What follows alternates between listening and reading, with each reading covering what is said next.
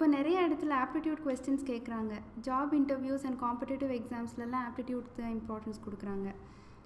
Aptitude அப்படின்றது நம்ம மேத்ஸ்ன்னு நினச்சிட்ருக்கோம். ஆனால் அது மேத்ஸ் கிடையாது. த way of thinking, problem solving ability தான் ஆப்டிடியூட் அப்படின்னு சொல்கிறாங்க. மேத்ஸை வந்து அதை மெஷர் பண்ணுற ஒரு டூலாக தான் யூஸ் பண்ணுறாங்க. நமக்கு நிறைய பேருக்கு ஒரு ப்ராப்ளம் இருக்குது. ஆப்டிடியூட் ப்ரிப்பேர் பண்ணி எக்ஸாம் எழுதுவோம். ஆனால் நெக்ஸ்ட் மந்த் வேறு ஒரு எக்ஸாம் அப்ளை பண்ணும்போது அதெல்லாம் மறந்துடுவோம். அதுக்கு ரீசன் வந்து நம்ம ஃபார்முலா மனப்பாடம் பண்ணி அதை வந்து சால்வ் பண்ண ட்ரை பண்ணுறது தான். நம்ம லாஜிக்கலாக ஒரு ப்ராப்ளமை சால்வ் பண்ண லேர்ன் பண்ணிட்டோம்னா மறக்க மாட்டோம். ஆர்எஸ் அகர்வால் புக் தான் வந்து ஆப்டிடியூடுக்கு வந்து நிறைய பேர் யூஸ் பண்ணுறாங்க. அதில் இருக்கிற ப்ராப்ளம்ஸை நம்ம சால்வ் பண்ண பார்ப்போம். அதில் கொஞ்சம் இம்பார்ட்டண்ட் டாபிக்ஸை மட்டும் நம்ம இதில் கவர் பண்ணுவோம். அதில் ஃபர்ஸ்ட் பார்ட் வந்து டைம் அண்ட் டிஸ்டன்ஸ் வந்து பார்க்க போகிறோம். இதில் கொஞ்சம் இம்பார்ட்டண்ட் ஃபார்முலாலாம் கொடுத்துருக்காங்க. அதெல்லாம் என்னென்னு பார்க்கலாம். Speed is equal to distance by time.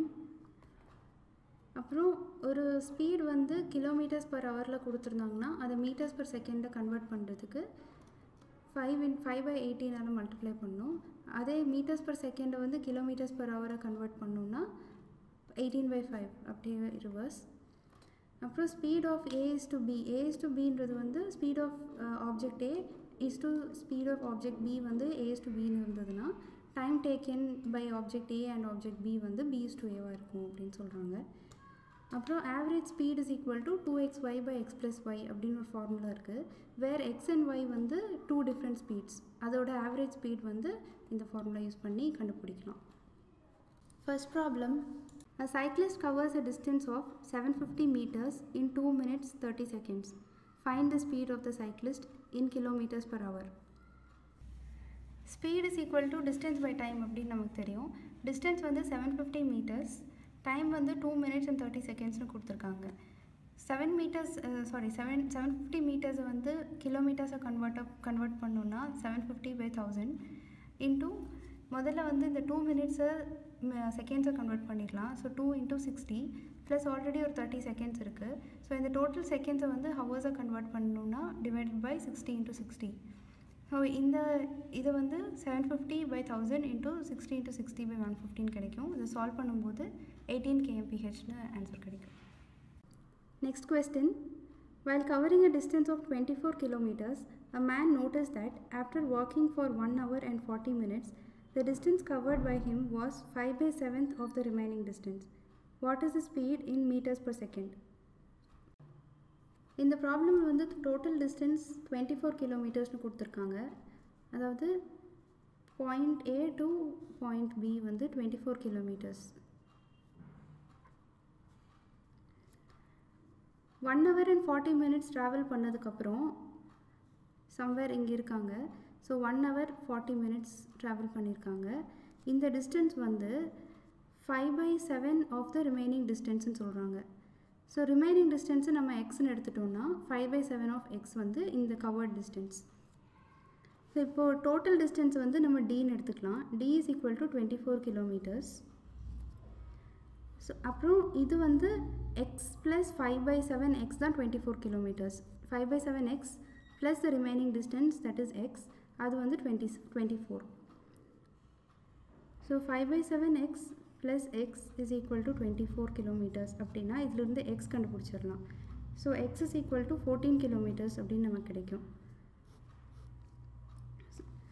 இதிலிருந்து நம்ம 14 கிலோமீட்டர்ஸ்ன்ற டிஸ்டன்ஸும் கிடச்சிருச்சு. அதுக்கப்புறம் நமக்கு டைமும் தெரியும். ஸோ 5/7 x வந்து என்ன, x வந்து 14 அப்படின்னா 5/7 x is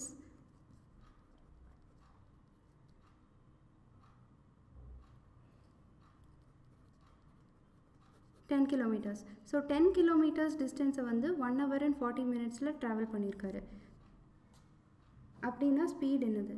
speed is equal to 10, அதாவது நமக்கு வந்து இன் மீட்டர்ஸ் பர் செகண்ட் கேட்குறாங்க. ஸோ இன்ட்டு 1000 பண்ணிக்கணும். Divided by 60 × 60 plus 40 × 60. அதாவது 1 hour செகண்ட்ஸை கன்வெர்ட் பண்ணுறதுக்காக 60 × 16 போட்டிருக்கேன். ப்ளஸ் 40 minutes வந்து 40 × 60. ஸோ இது வந்து கம்ப்ளீட்டாக செகண்ட்ஸில் இருக்குது. That is equal to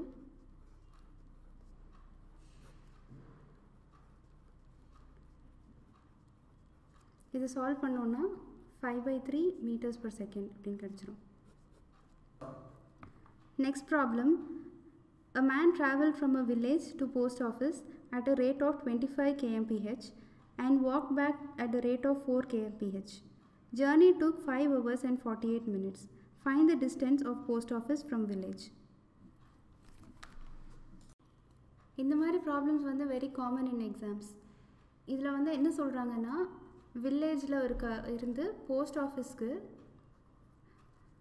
first போகும்போது 25 kmph போகிறாரு, ரிட்டர்ன் வந்து 4 kmph வராரு. ஸோ இதனுடைய டோட்டல் டைம் எடுத்துக்கிறது வந்து 5 hours 48 minutes அப்படின்னு சொல்கிறாங்க. இப்படி இருக்கிற இதில் வந்து இந்த distance from village to post office வந்து என்ன அப்படின்னு கேட்குறாங்க. ஸோ அந்த டிஸ்டன்ஸ் வந்து நம்ம டீன்னு எடுத்துக்கலாம்.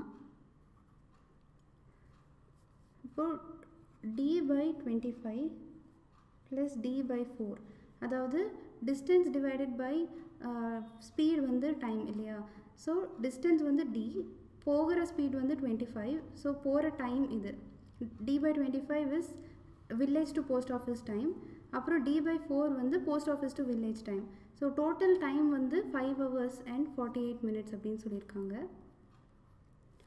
அதாவது 5 + 48/60 hours. ஸோ இதிலேருந்து நமக்கு சிம்பிளாக டிஸ்டன்ஸ் கண்டுபிடிச்சிடலாம். எல்லா வேல்யூஸும் இருக்குது, டிஸ்டன்ஸ் மட்டும் தான் தேவைப்படுது. So 4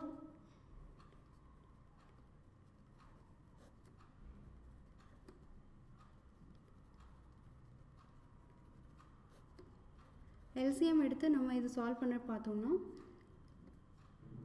29d/,